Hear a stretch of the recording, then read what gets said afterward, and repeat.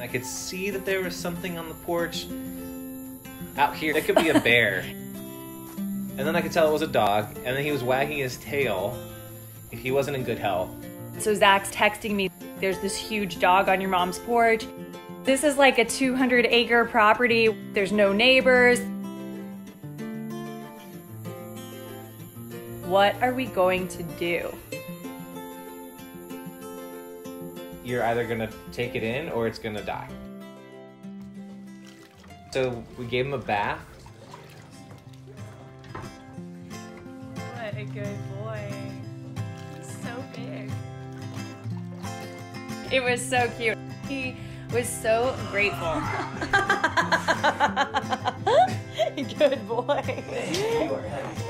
Good boy.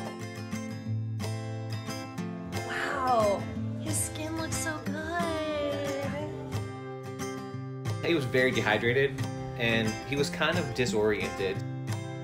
I could tell his mobility was very compromised. We took him to the vet.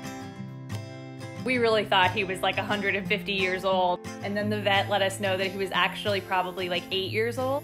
My mom put Turbo's photo all over Facebook, trying to find out, is his owner somewhere in the area? We asked the vet, have you ever seen this dog before? And she said no. And so we've definitely determined that he's ours and he found a new family.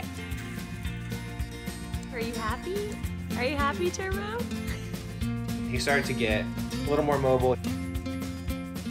So it was 10 days of Zach morning and night having a medical routine with Turbo.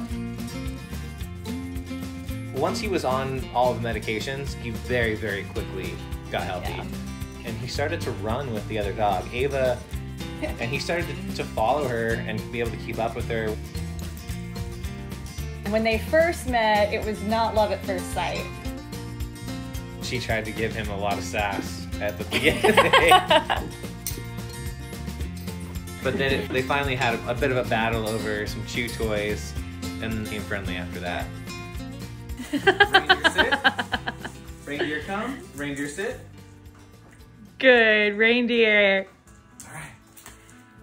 It really does seem like his whole attitude was the same way that a human would be if they booked an Airbnb and were waiting for you to open up. He's like, oh, you guys are here. Great. I've been waiting.